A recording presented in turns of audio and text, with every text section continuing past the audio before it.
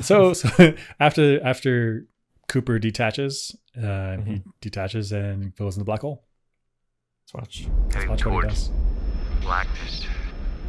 I'm visual even. It's all black. Okay. In the first 5 seconds, that's already the detail in here where like she's listening to Coop. His communication is getting more static, and then just full static.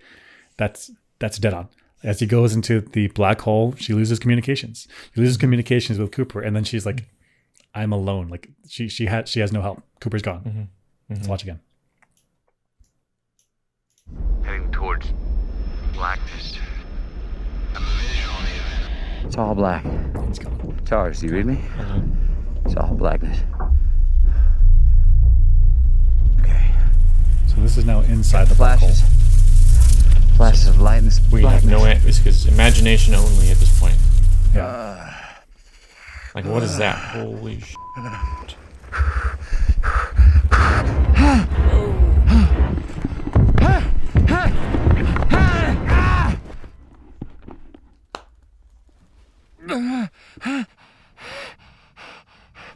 This is weird. This is weird, but cool. But cool. I give science fiction a lot of leeway once you're inside a black hole, because as scientists, like we have never seen and we cannot see inside a black hole. So if your characters in the movie are going inside a black hole, do whatever you want. Like Do whatever you want. Yeah. Super fun. Get as creative as possible because we have some guesses. Yeah. But yeah, go to town. There was a detail here that I really liked that they did. So when you get near a black hole, you get spaghettification, I guess, as a verb. Right?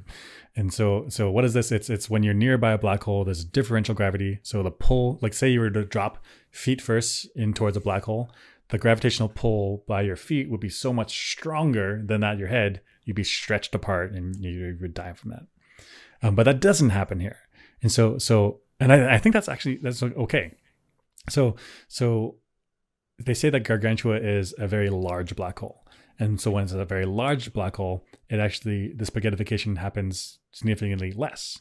And because you need to be nearby the gravity, the black hole, in order for that it's a 1 over R potential. So the closer you are, the stronger you are, the stronger the gravitational pull is.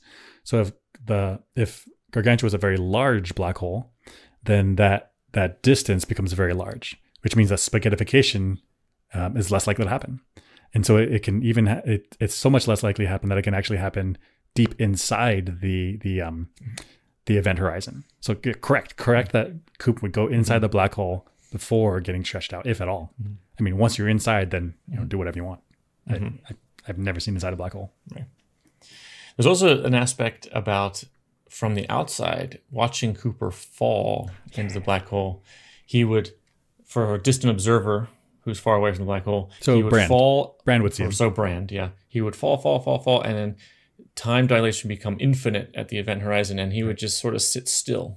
Right, because as you get closer to the gravitational well, as you get closer to the black hole, space-time curves more, which makes time slow down until the point where you get to the event horizon, and you are so slow that you're effectively frozen. Yeah. That's from Brand's perspective, but from Cooper's perspective, that doesn't happen. He just falls right into the black hole, into imagination. Into whatever. It actually, since he ends up coming out of the other side back in the solar system, his image is still hovering on the black hole, according to Brand. So there's like... In some sense, he exists in 2 places. Right. Super weird. Super weird. It's not something meant for 3-dimensional beings. Maybe the 5D guys, they're like, oh yeah, of course. Yeah, of course, easy. Not even an issue. Not a problem.